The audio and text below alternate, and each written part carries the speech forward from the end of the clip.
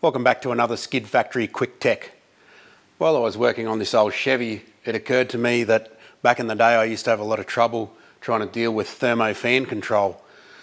When we used to do a lot of engine swaps with Japanese engines that had ECUs but never had Thermo fan control in the ECU, we would often put them into another car and you couldn't run whatever fan setup they had. Sometimes they had a hydraulic fan, sometimes they had a separate fan controller, sometimes they just had a mechanical fan that could no longer be used.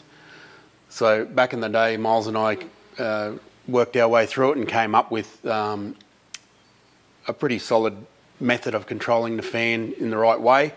Some people, they just switch the fan on when you turn the ignition on. That's how this car has been set up.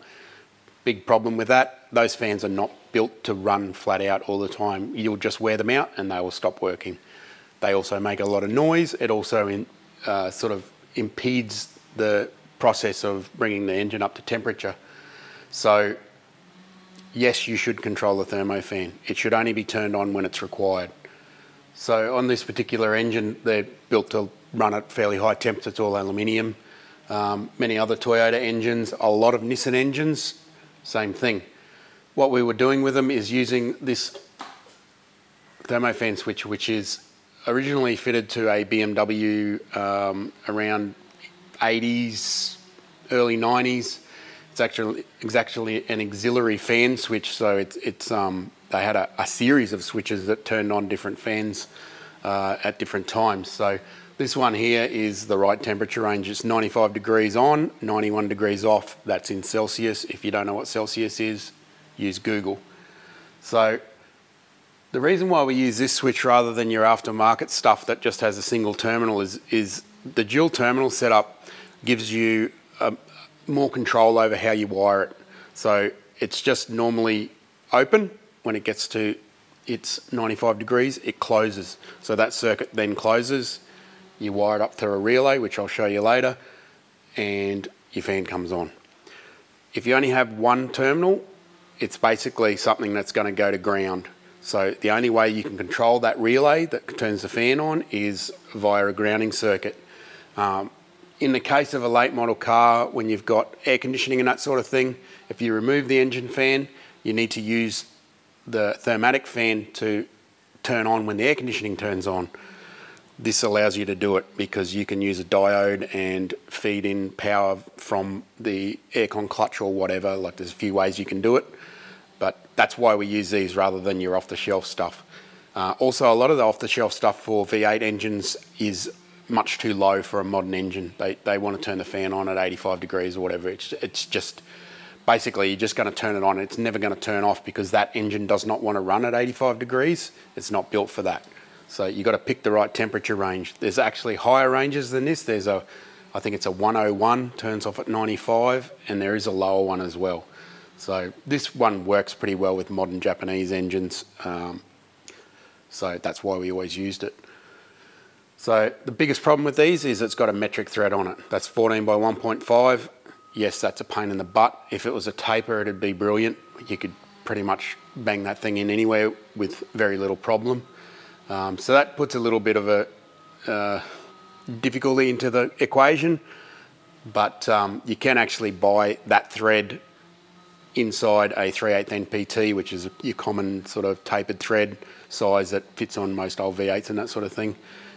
You can buy that adapter as well, just a brass fitting. It's pretty simple stuff.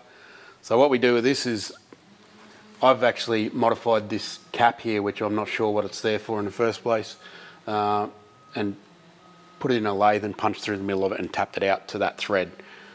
This is a washer seal, so it does have to be a good straight drill and tap. So we then just screw that in there.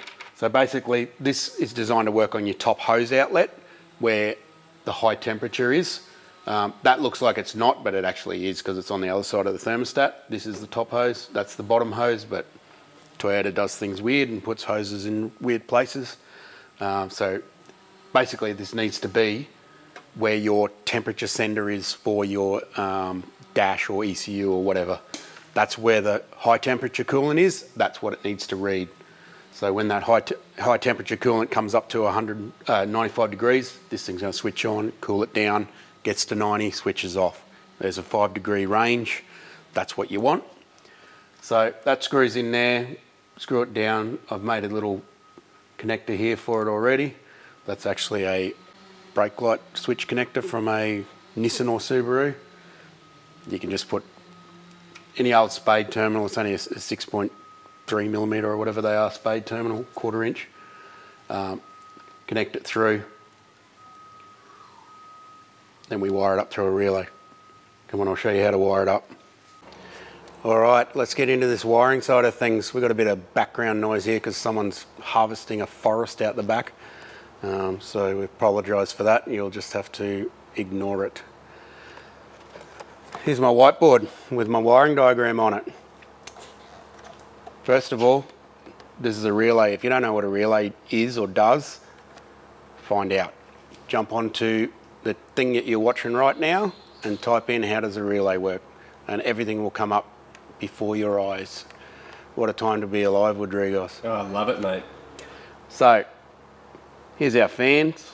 You can have 1, 2, 3, 8, however you like. Just make sure your relay can handle the load. Here's our battery. Pin number 30 on the relay. These pin numbers are Bosch numbers from way back in the day, but they're pretty generic. So pin number 30 is battery. It also goes to your ignition switch. Car's full of ignition switches. Don't just connect it to the back of your ignition switch. There should be a million of them everywhere. It's just power when you turn the ignition on. All right, so that goes through into our fan switch. So it's got two terminals, goes through and it comes back out. If the switch turns on at 95, we get power on this side as well, down to 85, through the coil inside the relay to 86 to ground. That pulls down the relay and we get power at 87. So there's 2 87s on a lot of relays. Through a fuse into your fan. Fans work, done deal. So the reason why we use a dual terminal switch rather than a single that just goes to ground is because we can then utilize it to control the fans off the AC circuit. So a lot of these cars, they wouldn't have had a fan for the AC because they had a big engine fan or whatever, many reasons. So what we can do is when this AC clutch is turned on, 12 volts goes through to it. We push it through here on this side of the switch and it goes through and switches the fans on. This here is a diode, and that diode is basically a one-way valve for electricity that stops the AC clutch turning on when you turn the fans on via engine temperature. That's what a diode looks like when it's in a Japanese car a lot of the time. There's hundreds of them in Subarus and Nissans and that sort of thing in the 80s and 90s. Very easy to get if you just go down to a breaking yard and pick through the loom. They're just usually taped on the outside. Vehicle grade stuff, not a thing that's meant to be soldered into a circuit board. It's better to use this sort of thing than to go to whatever Radio Shack and get one. All right, so that pretty much covers the operation of it and why we use this sort of switch and not a single. What next, Woody? I think we're pretty much done here, mate. Cool. Look at that beer. Thanks, man. That's a lemon squash. Oh, that one, so. Oh, mine's a beer. Cheers, dude.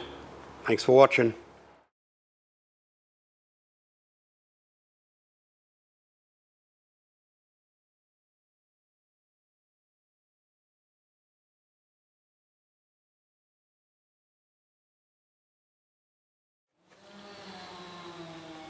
Does that like get louder and it must be going one side of the log to the other?